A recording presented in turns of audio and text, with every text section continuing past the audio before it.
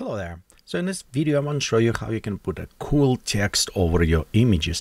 And in anything, you can put a title, you can put a poem, you can put whatever you want it. So right here we have an image, and to actually put an image over, I want to utilize control net for this.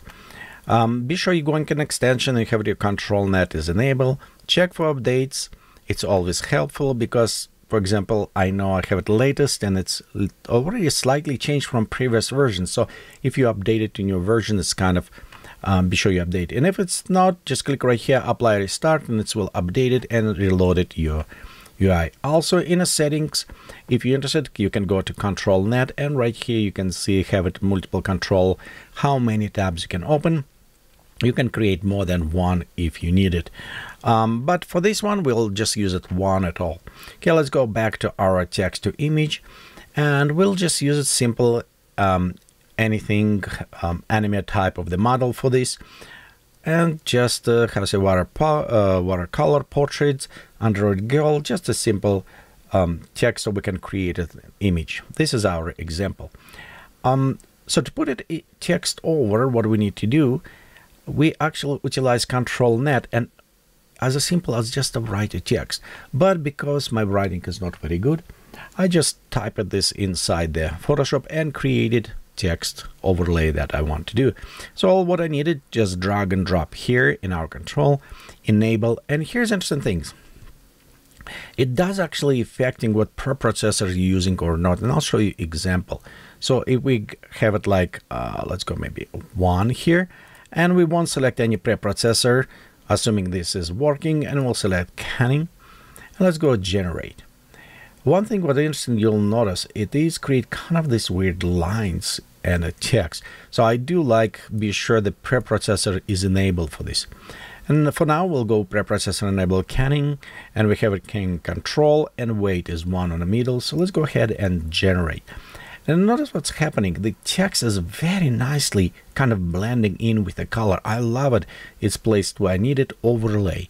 Of course, with the modifying our weight, text can be more or less. For example, if we're going too far down, like 0.4, and try to render with this, so the preprocessing how it work, it's become, you can see sometimes disappear or change text, kind of hard to read it. So don't go too far down, but again, if you're going to too much weight on that text to about 2, then it will be, I notice, a little bit more permanent kind of displaying. Again, up to what you like it. I think the 1 default value is actually work very good. Okay, so right here is our render. Let's go now try to render different model. And canning was very well. Next we'll go with a depth model. Let's go ahead, render our depth model. And again, I use it preprocessors. You can try to work without, but I found sometimes the result not totally inconsistent.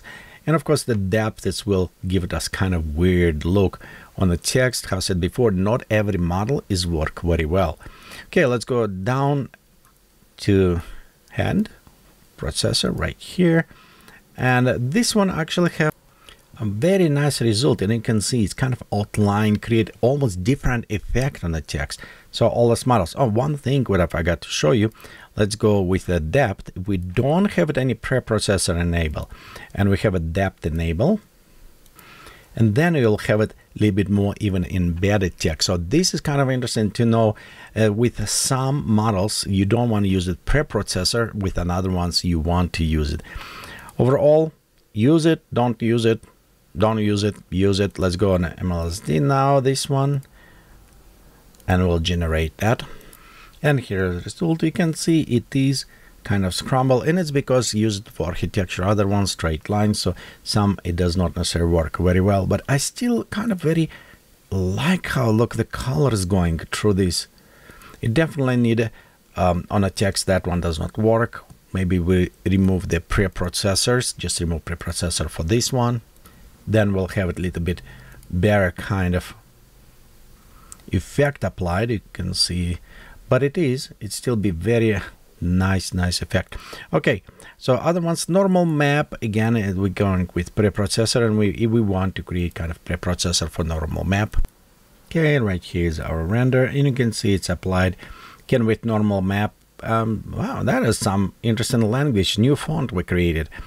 And let's go just, again, remove preprocessor for normal maps. And this one, almost any time when you see the text come up like this scramble when you put it over, it's probably preprocessor affecting in some cases. So we'll just disable preprocessor. And you can see it's slightly better, but again, it is not as good as other ones. So not every model is good. Okay, Scrabble does not work. Open pose does not really work very well because it cannot recognize anything. So all of these ones, well, let's create till we're here. Let's go ahead and look on that. But you know, I look also, okay, it's processing on pose. We probably want to disable the preprocessor for that one try. But also I see how hair was going over. Okay, right here we have it. Of course, open pose won't work on this. We want maybe just disable and pop up a little bit higher value on this. Let's try one more time for open pose, but again, because it's a total different model, it's not necessary. Maybe create some very scrambly text or some other effect, like right here. Yeah, you can see it's all messed up with this. But you know what? Let's go try increase weight. If we're going with normals as before, we'll just remove preprocessor, but we increase weight on the normals. Let's look on this. Okay, and let's come up with a little bit better. Kind of embedding in some cases. So I think this is another ways to play it, but you can see this is with very high. Okay, let's go now to the Scrabble one going, and we go select Scrabble. Again, we'll put it as a 1 with preprocessor, and Scrabble will take some points, and creating it should be actually work okay because it's a very black and white. Interesting other ones, if you put it gray color, you can actually have it gradients to blend in if you want it. And you can see, of course, our words, because how it does work, it's cubic, and we have it last G right here, it's a D. Anyway, yeah, it's look funny. I won't even pronounce that one. Okay, but we'll say we can increase or take Scrabble off. Okay, let's go switch to different preprocessor in this case. And you can see it's a little bit better putting the words because we remove preprocessor and it's applied as a blocks. Okay, so let's go ahead. Segmentation. If you know segmentation, it will take different content to realize and put it on different areas. So we'll kind of try this with processor. Again, go back to 1, generate. Okay, so we obviously lost in segmentation. We can try take this, put it again, let's put it higher weight, see how this will come up with this, and most likely it will be same Scrabble, and then we'll remove it our preprocessor. Right, it does create it, and then you know preprocessor work with the coloring. So this is kind of interesting because if we set no, it will take this color black, I don't know what black assigned to, and try to create it, but we can also have it quite a bit fun with this. Okay, so right there you can see how it's applied. Let's go right now and we'll replace this text with a red color. And it's interesting things because our segmentation, it will assign different elements to different colors. So let's go, we'll say like red, or actually it's salmon, and you can see how it will effectively be different. So you assign different elements. Okay, let's go ahead 1 again and generate. You can see it's applied interesting, but again we have it some messed up. Overall, what I found that if we work with a text like a black color, you have it very solid with canning, actually getting quite a bit very nice result with this kind of very beautiful overlay that I like. And so you can put text, and of course you can do more than just your titles. For example, we can go ahead and put it like little teeny tiny poem that is the ChatGPT wrote for me. So we can go ahead here and change our on the different text. Okay, and let's go ahead, generate and see how our poem. But of course you don't need to create just a title. You actually can create a book illustrations with a text embedded, or put it some in comic books or whatever you're interested, like cells. So right here, example, I have a teeny tiny poem that written by ChatGPT for me, and I'm going to use it canny control. But here's the things. So let me reduce steps so we can preview faster. Problem is with some text. Let's go render and I'll show you what's happening here. you'll notice you cannot read. And main problem of this size, because we have it 512 by 512, and with some text it's a limitation hitting. So if we increase this a little bit higher, 1024 by 1024, and let's pop up maybe to about 50 steps. Okay, I'll go ahead and render now again. And you can see now you definitely can read very easy this text because it's resolution. So if for some reason you put a text maybe too small and it's come scramble, maybe the resolution of the render is not big enough, or maybe text too small, whatever, either way you're going with this.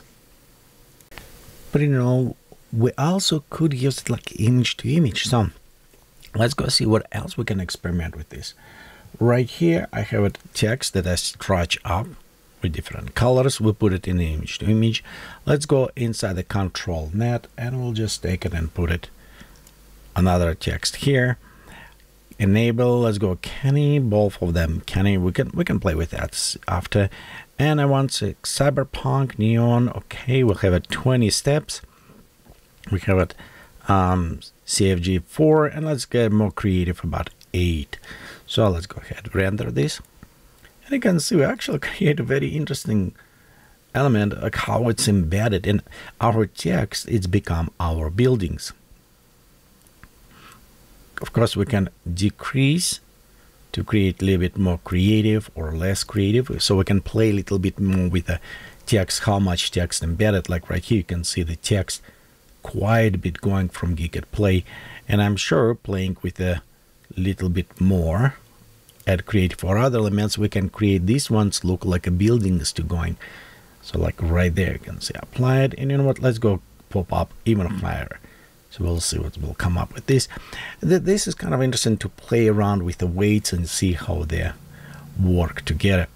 Of course, if we create more, like 10, this will increase variety. It's kind of more creative, what they call, but in reality, it's a little bit more less narrow and our clip in the when we define what image is created. But look right here how well it's integrated with this. And of course, because we're using same text, it's kind of apply a little bit on the heights in these areas. And we of course can play a little bit more with the different properties, like for example, set a little bit no preprocessor for this, generate. This will affect just our text mostly, but you can see how it is creating. And in some cases, actually on Canny, when no preprocessor, it for some reason create all this mess. So we don't necessarily want to use this, but we can still use like depth or other ones with no preprocessor. And you can see how the messes come up with some. I think it's actually a very good point, you know, just to go ahead and play around with the different settings, different text. Hopefully it's opened some new possibilities, you know, to embed it. I like how it's taken embedded text in our images when it's created. So overall, hopefully you found this video interesting. Let me know what do you think if you experiment and you found some other ways you can use it, the control nets. And thank you for watching this video, for subscribing, give a thumbs up, share the videos, help me to grow. Again, have a great time.